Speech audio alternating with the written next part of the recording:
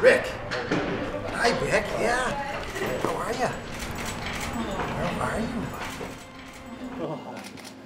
You'll be a good boy, eh? It's always nice when you come off the ice and Rick's just waiting there, wagging his tail, and everyone gets to pet him a little bit and everyone smiles. So it's nice when you get a little surprise like that. It's amazing that he's going to go on from this and be able to help someone out in such a great way, and someone that certainly needs him, and I'm sure they're going to have a great bond, and they're lucky he's a great dog.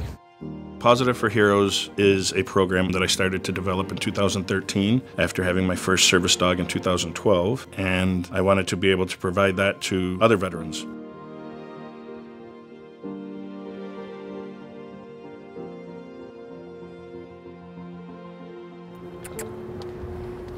Come here.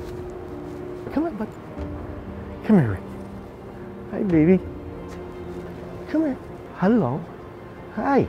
Nice to meet you. I'm Chris. What you doing? You're such a big boy. Yes, you. Oh, yes, you are. Huh? Gonna sniff? When we look at pairing up a service dog with a veteran, we look at the personality of the veteran, we look at the personality of the dog, and try to make that connection. My name is Chris Kankowitz, and I am a 10-year veteran of the United States Coast Guard. Hold that right there. You guys are doing great. Good boy. I have hearing loss due to being in the service, and then I recently suffered a traumatic neck injury, which left me with mobility issues. So a service dog that can hear and also watch my back will be a plus. Rick, heel. Veterans of all aspects, combat, non-combat. We all have issues, we all have different problems. You know, stress, anxiety, it comes in many shapes, sizes, and forms.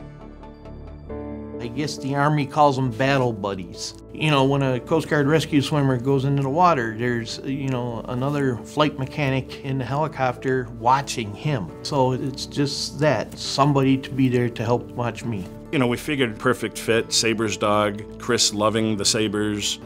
Come on, Rick. It was pretty awesome. He is very special, he's big. Rick, you wanna go to the store? Come on.